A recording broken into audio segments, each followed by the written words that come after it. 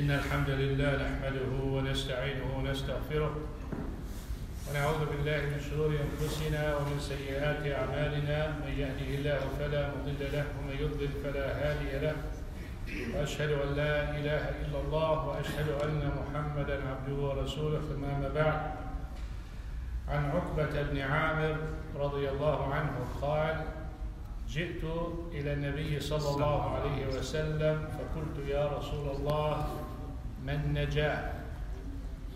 Uqba ibn Amir radiallahu anh came to Prophet Muhammad sallallahu alayhi wa sallam a mission, and the mission is man naja, what is the way to salvation?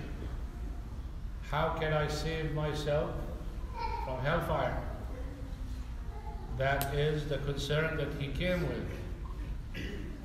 Naturally, there are so many things that you can protect yourself, but when you have the source, you want to get exactly what you want. So he went to the right source, Prophet Muhammad sallallahu alaihi wasallam, and he asked him that. That shows the keenness of the Sahaba radiallahu anhum about protecting themselves from the hellfire and their desire for the Jannah. فقال صلى الله عليه وسلم أمسك عليك لسانك. He gave him few advices, 3 in this hadith. Number 1, أمسك عليك لسانك. Take hold of your own tongue. Meaning, control your tongue. Make sure when you speak, you say the right thing. Just like the hadith of the Prophet sallallahu alaihi wasallam, رحم الله امرأ قال خيرا فغنم أو سكت عن سوء فسلم. May Allah bless the person who says something good and he gets rewards for it, and holds back and controls himself from saying something bad, and then he saved himself from the sin. So he told him, أمسك عليك لسانك. Some people say faith is in the heart, which is true. So how can tongue be that dangerous? The tongue can take all the faith from your heart, even though it's not part of your heart. So one word in the Quran, Allah subhanahu wa ta'ala told us about the hypocrites. وَلَئِن سَأَلْتَهُمْ لَيَقُولُنَّ إِنَّمَا كُنَّا نَخُوضُ وَنَلْعَبُ قُلْ أَبِاللَّهِ وَآيَاتِهِ وَرَسُولِهِ كُنْتُمْ تَسْتَهْزِئُونَ قَدْ كَفَرْتُمْ بَعْدَ إِيمَانِكُمْ. One word in the battle of Tabuk, the Huffaz were walking with some hypocrites were there. So the hypocrites were making jokes and cracking remarks and everything, and they were basically belittling the Huffaz. They were saying, oh, these guys, all they care about is eating and relaxing. When time to fight, they're coward. So Allah subhanahu wa ta'ala revealed those verses on Prophet Muhammad sallallahu alaihi wasallam, saying that these are disbelievers now from what they said.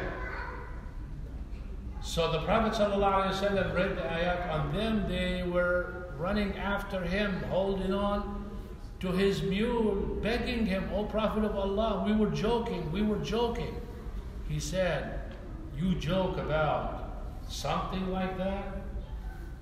This person holds the Quran in his heart. You make such remarks belittling them? How can someone have the Quran, understands the Quran, and be a coward? How can someone have the Quran, understand the Quran, and be extravagant?"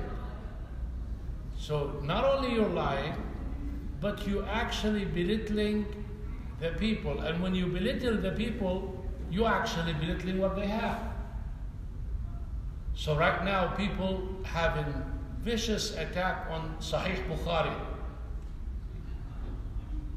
Everything they try to prove to you that Sahih Bukhari has hadith not that Sahih. What's the point? Okay, it has 4, 5, 10, whatever. What's the point? What's next? You just want to make something that all Muslims united on, agree upon, from the time of righteous predecessors until now. You just want to make people doubt that because your goal is Islam, not Bukhari. Because why don't you go to Sahih Muslim and start talk about that? You see?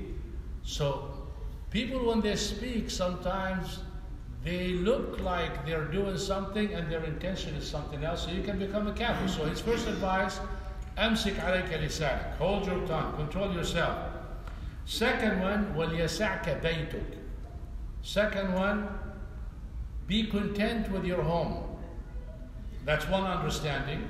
Be content with your home, meaning whatever Allah subhanahu wa ta'ala gave you, be happy with it. Don't start going, you live in moderate areas or low areas, and then you start going to mansions and homes and everything, and this guy has and this guy, and you're looking at people who are more rich than you. The Prophet ﷺ said, in the matters of dunya, always look at people below you. So you always say Alhamdulillah. Because if you look at people higher than you, what are you going to do? You're going to start doubting the wisdom of Allah subhanahu wa ta'ala. Why did you give him? I'm better than him. How come you didn't give me? This person deserves it, this person doesn't deserve it. So you belittle the wisdom of Allah subhanahu wa ta'ala, and that leads you to kufr too. So be content with your home. That's one understanding. The other understanding, if going outside your home, you're going to cause more problems and more troubles because you can't control yourself, then stay home. Of course, brothers, that doesn't mean don't come to Jama'ah prayer. Because some people say, Alhamdulillah, just like people, the hadith of the Prophet ﷺ, if you eat from those 2 trees, the onions and the garlic, then don't come to the masjid. People nowadays, let's go pray, brother. I just ate garlic, brother. You're not supposed to go to the masjid. I said, all right, man, just have dinner and have breakfast and eat garlic, and you don't have to come to the masjid, inshallah. Bad intention. This is not how you do it. This is a punishment, in fact, to the people who you like to come to the Jama'ah.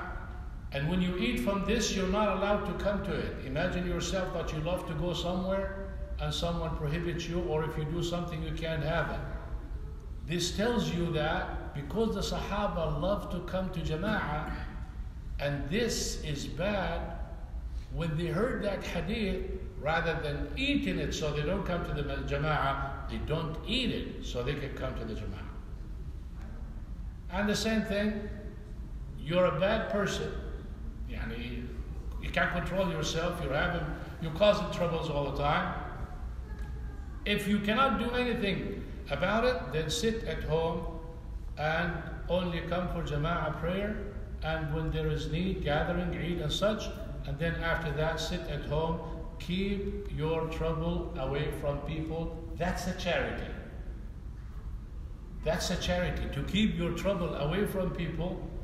It is like sadaqah you do to yourself. And the final one, he said, وَابْكِ عَلَى خَطِيئَتِكَ.